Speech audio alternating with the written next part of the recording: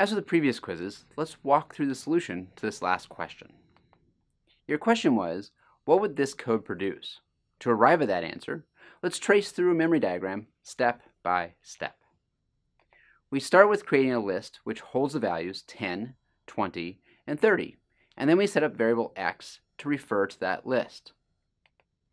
When we then set y to equal x, that simply makes y refer to the same list in memory. Here's where things get interesting. By saying x at index 1 is 42, we are going to change the list in memory.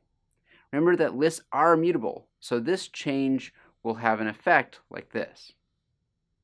The listed element at index 1 is now changed to the value 42.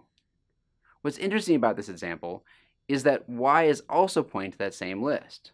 So when we go to print the list pointed to by y, we'll get back this changed list. If you have two references pointing to the same object, permuting that object will obviously affect both references. Suppose you wanted to have y be an actual copy of the list. If you want to do that, you'd have to make this change.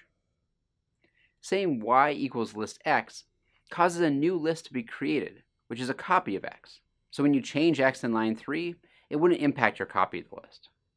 Knowing when to make copies or just use the same reference can throw off even veteran programmers. But if you slow down and draw a quick memory diagram, you'll be able to spot the error quickly.